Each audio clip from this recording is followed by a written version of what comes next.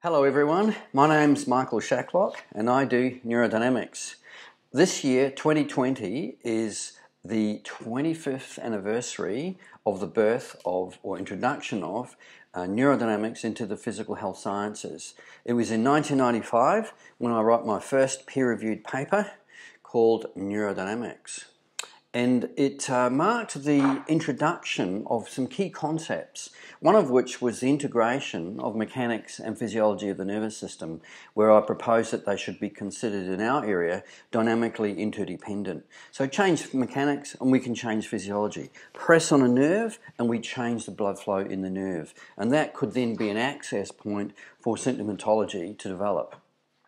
However, before then, we should just quickly review some of the key events. The first one was in about 4,800 years ago when Imhotep did a leg-raising maneuver on a patient with back pain. And that was documented then. It was at the time of the Egyptian pyramids were being built and there were wars and battles, and it seemed like Imhotep had evaluated some people who had been injured in a battle. Then the 1880s came along, and in between not much happened. 1880s came along and a number of European physicians discussed nerve stretching, where they would put massive forces on nerves and observe what happened in cadavers. And then in 1959, which is to me fascinating, the three main neurodynamic tests for the major nerves of the upper quarter were fully documented in a German practical anatomy textbook. The first one, position of maximum tension of the median nerve, position of maximum tension of the radial nerve, and position of maximum tension of the ulnar nerve. What was really interesting also was on the other side of each page, the same positions were demonstrated but in the opposite direction.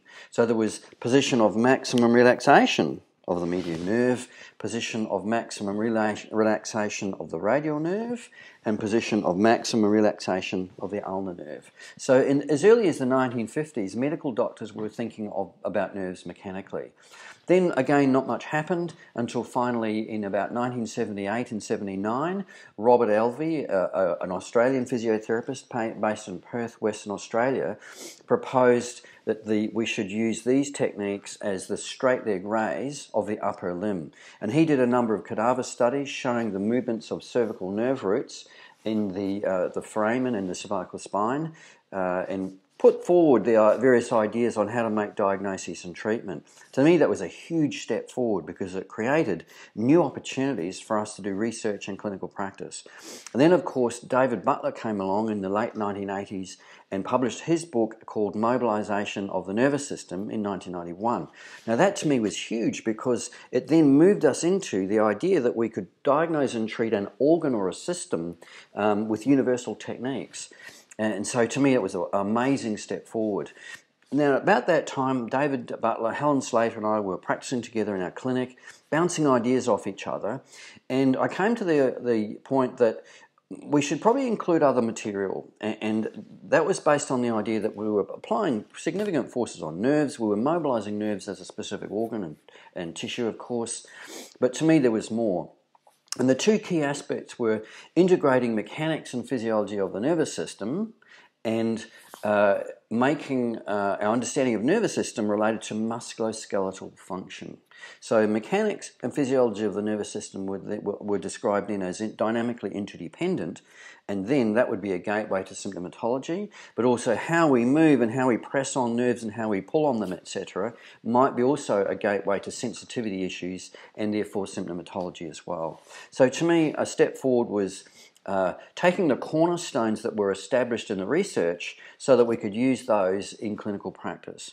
Now, the next step again for me was clinical application of that because it was only a conceptual framework. To me, the benefit is giving benefit to the community. And so clinical practice is a cornerstone or key point about what we do, a focus. And so I then wrote a book called Clinical Neurodynamics, and that was how to apply these cornerstones and link them to physiology, mechanics, symptomatology as people move. Now, we know that the nervous system does not move in isolation. It moves with respect to the musculoskeletal system. So to me, clinical neurodynamics is a clinico-scientific diagnosis and treatment system based on functional disturbances. It's not medical diagnosis, it's functional diagnosis and treatment. Now, I also have to show you, this is my original paper in 1995. It was published in the journal Physiotherapy. That was my first peer-reviewed paper, and that's the framework on which we base neurodynamics these days. I've been asked since then, has much changed? And I'm happy to say not much. We've changed the way we view neurodynamics in some ways. We now know that it's not really an abnormal neurodynamic test is not a direct reflection of neuropathy, but it probably removes subgroups of patients who have movement-related nerve pain. So I'll say that again.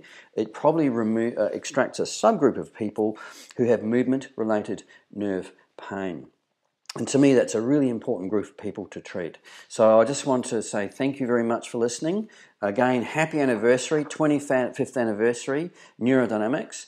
Now, you can get a free download of that paper at the Neurodynamic Solutions website. That's neurodynamicsolutions.com. You can go to the front page, click the link, and you can get a free download of that paper as a historical record and a framework on which to base neurodynamics.